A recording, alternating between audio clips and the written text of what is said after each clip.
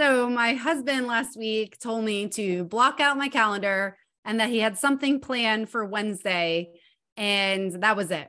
And so here I am thinking, okay, what are we doing on a random Wednesday? Like, this is not typical for us.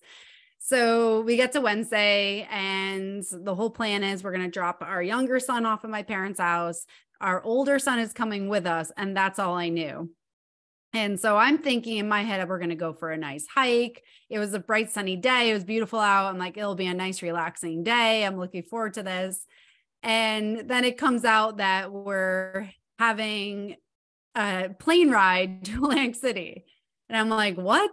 This is crazy. Like, I just like the whole expectation of what I had versus what was happening. I'm like, all right. So now I had to process this because I thought we were going to have this nice, relaxing day. And here kind of it got thrown on me that we're taking a small plane to Atlantic City, completely random. And for me, I don't even think my husband knows, but I really do not like small planes. Like, that's something that I just fear. I don't like it. I'm uncomfortable. When I was younger, we took a small plane over the Grand Canyon. I just did not have a pleasant experience. It was awful. And I never really cared to ever go back on a small plane after that. And so for me, I went from looking forward to the day to now feeling like I'm fearful of the day. And I don't even know if I want to participate. So I was having this inner battle of like, do I go on the plane and like take advantage of this opportunity because it's unique and it would be pretty cool to do that? Or do I not do that and move in fear? Like, because I had a lot of fear around, I was very uncomfortable with the whole idea. Do I just stay and not do that because I do feel fearful? So I was having this battle of like, take the opportunity or don't, because this is scary. And then I was also having this battle of like, my son has never been on a plane. This would be his first flight.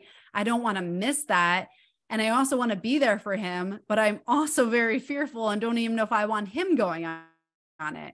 So there was a huge inner battle going on of like, do we, don't we, do we, don't we? Well, long story short, we ended up going on the plane and got to the airport and the plane. And our friend who was the pilot was flying and very particular and, went through all the checks and everything. I was just feeling more relaxed the more we were in it. And we ended up taking off and get up in the air, and we're flying over our house and, all the land that we see every day from the ground. And it was just very beautiful moment. And I got up there and I'm like, I am so grateful that I took this opportunity, that I did not let fear dictate what I was going to do, and that I went out of my comfort zone to do something that it was pretty amazing. I mean, was an amazing opportunity. So I was just so grateful and just really started cherishing that moment and feeling just so thankful that I had this opportunity to do this with my husband and my son and our friend. And so when we're up in the air, you get thinking a lot. And I just realized how much of this flight really related to things I've learned about life and the changes that I've seen in myself, the changes that I've seen in my clients, and how much we can compare the things that were going on in this plane to what goes on in our life. And so I really wanted to share 4 lessons that I learned from this amazing opportunity and this experience to share with you, to give you maybe a different perspective of how you view things. So one thing that really came to mind when I was up there and just realized how much it is so true for life is that when we were flying, our friend who's the pilot, he was showing us where our plane is on the map versus like our trajectory. So there were like 2 little, planes that kind of showed. And so when he was flying it manually, any little shift of the stick would change the whole trajectory. So even if you went off of that a little bit, it would kind of have you going a whole different direction if you just continue down that path for a long time. So if we were trying to get back up to where our house is and we just shifted the flight the tiniest bit to the right, we may have ended up miles away from our house. And so it really is so true for life, and that the small changes we make on a daily basis, and we do it consistently over and over and over again, can really lead us down a completely different path. And that is the most beautiful thing in life, because I know so many times I felt like I had to make these huge changes, like anything that I wanted to do. When I was going through the eating disorder, when I was going through the chronic back pain, I felt like I had to make these huge life changes for me to finally feel free from them all.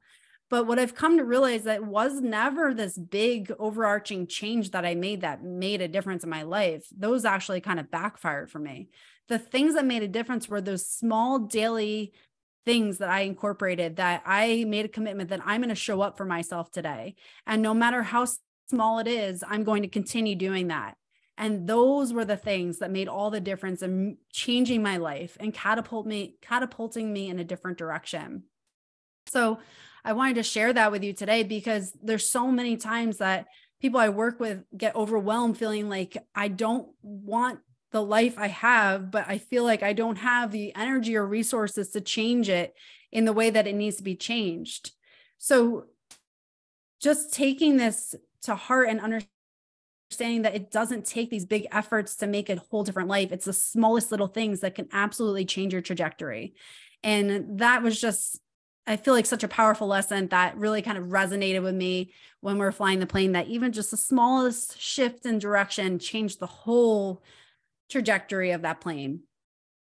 The second one was that our friend, very smart guy, he was just explaining things as we were going, very educational while we were flying. And so he was explaining how the higher you go in elevation as you're flying, the thinner the air is, which makes sense. And obviously the lower you go in elevation, the thicker the air is. So as you fly higher and you're in higher elevation, your ground speed increases. So you actually are traveling faster across the ground, even if your plane isn't necessarily going at a different speed, because of that resistance with the air.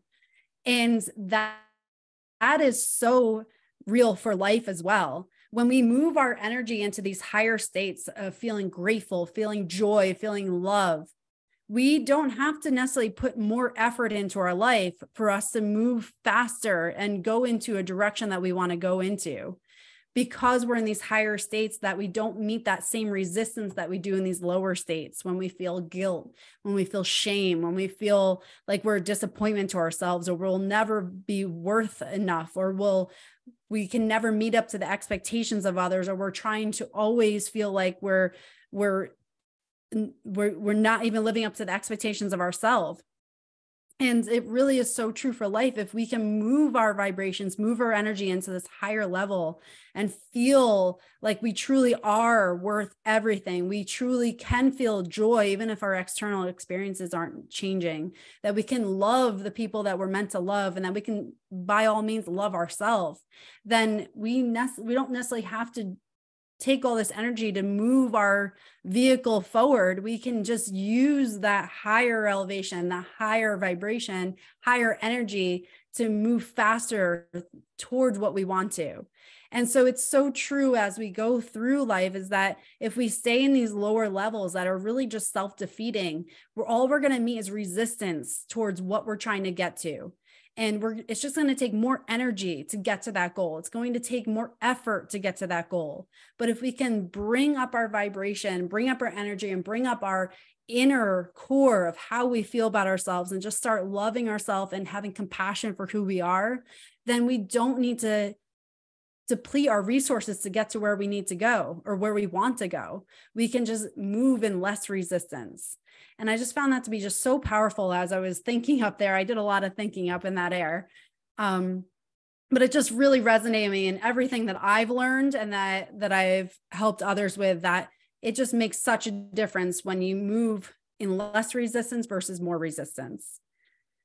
The third one is that navigation. So the whole time, obviously there's navigation going on. There were the GPS systems, and there's so many data points and things that you have to keep track of as a pilot. And just, it was so amazing just to watch him navigate through different airspaces, and very, very cool experience to see that. And what really resonated with me is that you have to have a vision in life. And you have to have something that moves you in a direction that you desire. And if you don't have a vision for what you want life to be, not what you think life has to be, or the limiting beliefs that you think keep you in the place where you are, but where you truly can dream about what your dream life is and have that vision and start moving towards it, that is the most crucial part of any kind of journey. So what does that vision look like? And maybe it's to be pain-free. Maybe it's to feel like you're not bogged down in work. Maybe it's to feel like you have autonomy, you're respected, you're loved by people. Maybe you want to feel supported by friends and family. Maybe you want to have that dream car, that house on the beach, whatever it is in your life. Allow yourself to dream untethered, not bogged down by, well, I don't know if I could do this. What are the logistics of it? What's the reality of it? Those are all just limiting beliefs that keep you stuck. If you can just allow your brain to just move in that direction and feel what that would feel like, now you have that navigation. Now you can start making decisions on a daily basis to allow yourself to move into that direction. And so the key part in any journey, and the journey that we took that day, was that there was navigation in place. We knew how to get to where we were going, and it allowed us to make those proper adjustments. We may have gotten off path for a little bit. We got back on, and we were able to make those adjustments to get to our final destination. It's the same thing for life. You have to have that final destination. You have to have that navigation. You have to expect that you may not stay on that path perfectly the whole time, but as long as you make those little adjustments to get back onto it, you will get to where you need to go and where you want to go. So that's number 3, navigation, huge. The fourth one is autopilot versus manual. So a lot of time, our friend who was the pilot had the plane on autopilot. So it was making those adjustments, doing all the things it needed to do. And he was obviously just assessing that everything was going according to plan, but he didn't really have to be involved in it. It was just kind of going. The plane was doing what it's supposed to do by the way it was programmed. And when he took it off manual, that's when he could direct it to where he wanted to go. So when we went over our house, he took it off of autopilot. We circled around our house. We got to see our house, take pictures of it. It was really cool. Like, we got to actually be in control of creating our experience. But if we were just an autopilot, it would just take us the most direct, most efficient, and maybe not the most exciting path, but it'll get you to where you're going. That's about it. And it's the same thing for life. I mean, think about your day. How much of your day is spent on autopilot? We're just going through the motions. We got to wake up in the morning. We got to take a shower, brush our teeth, eat breakfast. We go off to work, commute there, do everything at work. We commute back to home. We make dinner. We, maybe watch TV, go to bed, do it again. Same routine. I mean, you don't really have to think about it. Think about how many times you drove to work and you didn't even consciously, you weren't even aware of what you're doing. You just kind of got in your car and you're like, oh my gosh, I got to work. I'm not even aware of how that happens. It's like we're on autopilot. We do things so much and everything is so routine that we don't have to think about it. And life just kind of takes us the way it's going to take us. But what if for a moment you took your life off of autopilot?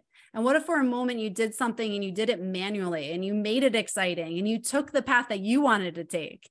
Like, we wanted to go see our house. So we got to experience that. I mean, that was such a cool thing to see our house from the sky, but it's the same thing in your life. Like, what if there's something that you want to experience? How can you take yourself off of that autopilot, put it in your head and start moving yourself in that direction where you can experience the life that you want and be consciously aware? How can you take that moment to pause and really just reflect on, am I just going through the motions of the way that life just is? Or am I actually embracing the opportunity, embracing the experience, and doing everything that I can to create the life that I want? So it's a question to always ask yourself. And it's so important because there's so much that is put on us. There's so many demands on us that it forces us in a place where we have to go into autopilot because it's like everything just is overwhelming. But if we stay in autopilot, we truly are missing out on opportunities to have excitement in our life, opportunities to create things, opportunities to meet new people, opportunities to create the life that we actually desire, not the one that's just going to be built for us. So think about your life. Are you living in autopilot, or are you living in manual mode where you're creating your future? So those are the 4 lessons that I really wanted to share, and that made me think just how real and how much this is real for life. And so again, the first one is those small changes make huge trajectory changes. The higher you go, the less resistance you have. So the higher your energies are, the less resistance you're going to have for creating the life that you want. The importance of using navigation, having a vision, knowing exactly what you want out of life. And then number 4, not living in autopilot, being consciously aware of the decisions you're making life exciting, creating the life that you want, and allowing it to be created by your desires, not allowing life to create it for you. So again, I hope this resonates with you. I hope you can just take one thing from this and start making, again, maybe those small changes to move your life in a different direction, or maybe start developing what your vision is for what you want. And if you found this to be beneficial, please share it with someone. Please allow someone else to have the gift of seeing life through a different lens, having a different perspective, and transforming themselves, their life, and their reality into something that they desire. And I hope it also does the same for you. Thank you again so much for spending your precious time with me. Thank you.